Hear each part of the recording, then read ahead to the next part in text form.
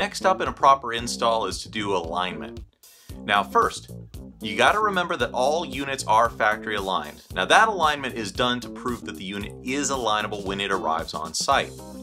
But that doesn't mean that that unit is still going to be alignment once it gets through transit and gets installed at your location. That alignment must be checked again at installation time. Now there are a lot of forms that can take. Best in class is going to be laser alignment.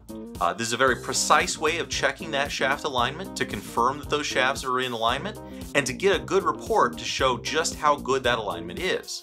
A lot of Viking pumps are operating quite a bit below reduced speed, and so they will tolerate a little bit more misalignment. And so as long as the alignment is checked with gauges or even straight edges and confirmed, oftentimes that's adequate for your slower running Viking units.